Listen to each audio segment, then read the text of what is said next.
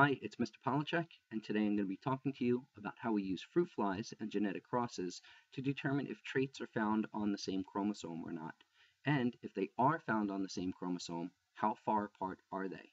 Eventually, this will tell us how these traits are arranged on a chromosome, and we can start mapping them out. And that's going to be a separate screencast, and I'll talk about that at the end. Okay, so here you can see we've got some fruit flies all around and one magnified, and you can see some traits. You can see the red eyes, you can see the yellow body, you can see the normal wing structure. Okay, and what we're going to do is look at some of these traits and cross it with a recessive to see frequencies of how often they show up in the offspring. So let's go ahead and take a look at what you might see on an AP exam. Okay, here's a typical question where we're going to cross a recessive, a pure recessive, with a heterozygous. And what I want to do is just take some time and talk to you about the notations that we use.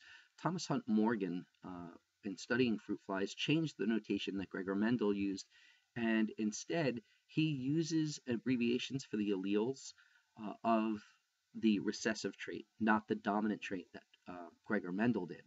So let's take a look. You've got the black-bodied fruit fly. That's the most obvious trait that we see. So let's talk about that. Black is recessive. So that's why you would see on the black fruit fly, we have BL. That's the letters for the recessive trait. And the other thing that you see is VG, and that is for a vestigial wing. And you can see that the wings of the black fruit fly look very different from the yellow.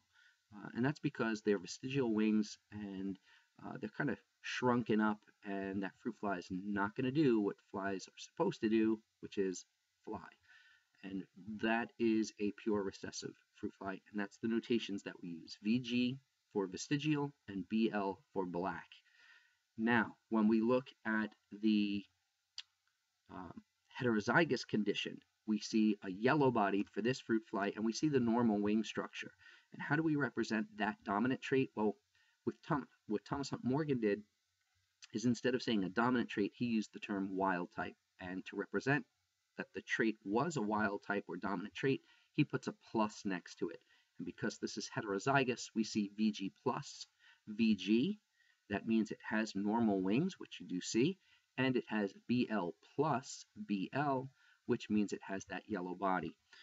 Now, when we go and try to figure out how far away these traits are, or if they are on the same chromosome, we have to look at the data. And the data table that they'll give you in this cross is really important, because it's going to tell you, there's going to be some signs that tell you that these traits are found on the same chromosome.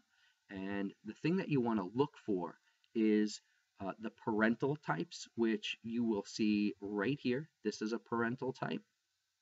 Okay.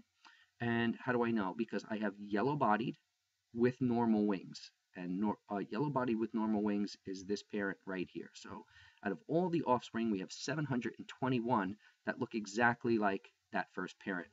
Well, if we go down to the next row, we could see black-bodied with vestigial wings. And this one here is also a parental type because it looks just like that. So these are your parental crosses. Like, those are the ones that represent the offspring that look exactly like either one of the parents. The clue is down on the bottom of this data table. These are your recombinants. You have a yellow-bodied with vestigial wings. So this one here we'll call a recombinant because it's showing a trait from each parent. And the same thing is true down here with a black body and normal wings. So we're going to call that one a recombinant trait. So what do we do with this information? How do we figure some things out? What you want to do to start is, the first thing you want to do is add all these things up. Okay, and when you do, you are going to get a total of 1,566 total flies. And then we want to focus our attention right here.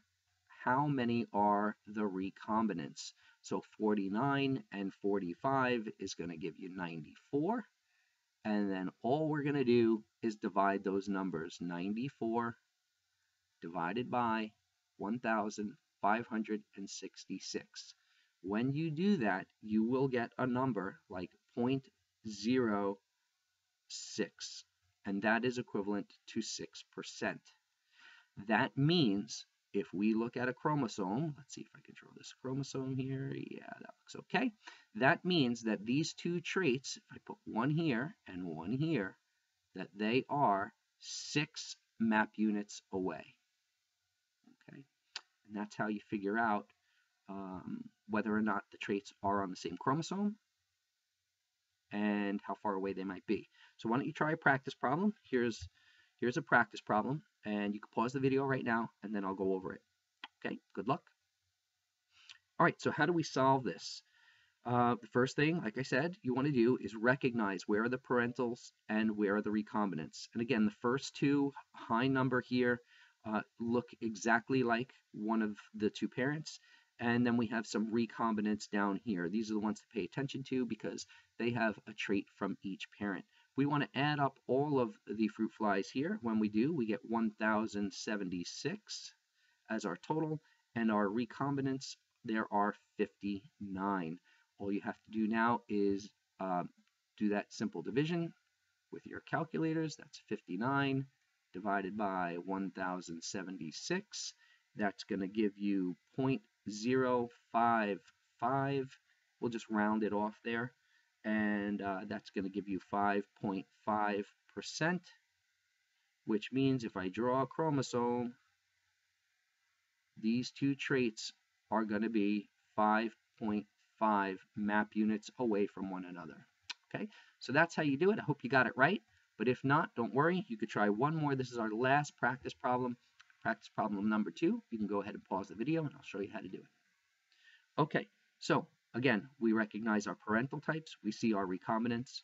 We're going to add these all together. When we do, we get 635.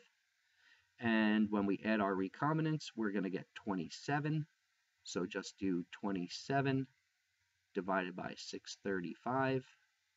That's going to give you 0.04, which is 4%. And that means if we draw a chromosome here, that those two traits drawn here on the chromosome are 4 map units away from one another.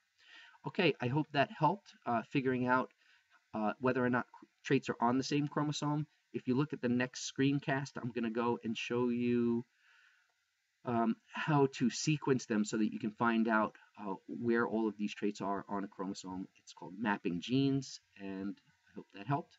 I'll see you next time.